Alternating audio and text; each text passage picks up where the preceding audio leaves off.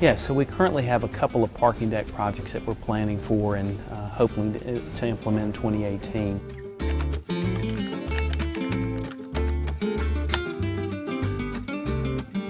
So some people don't understand or know that downtown, unlike other parts of the community, there is no off-street parking requirement.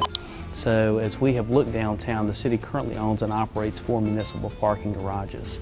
All of our current 4 parking garages are full at capacity. They're rented every month to monthly renters or hourly parkers who use our parking decks and facilities. We've had requests from downtown local businesses that want to expand, add employees, create additional investments downtown that need us to help them in terms of off-street parking.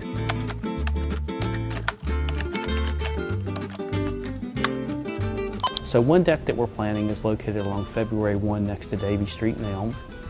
We're working there with a group of developers and investors to improve Elm Street Center, and effectively, if you would envision it, we're going to look to build an 850 space parking deck that will be adjacent to Davie Street that will provide for parking both of existing local businesses that are expanding and adding jobs, as well as, and this is the exciting thing, a $30 million new hotel that will be placed on 1/3 of that parking deck on the top. That investment will generate another $30 million in private investment for the city. The other deck that we're working on is directly across the street from the baseball stadium. There's a planned $17 million office building that will be built in what I call the right field corner of the baseball stadium property. It will be about a 100,000 square foot building total.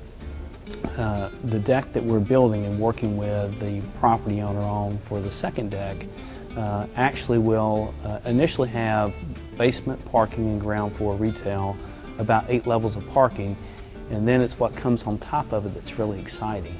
What's planned on top of it is about another $70+ million investment that will consist of another hotel, a large component of office space, and maybe some residential on top of that.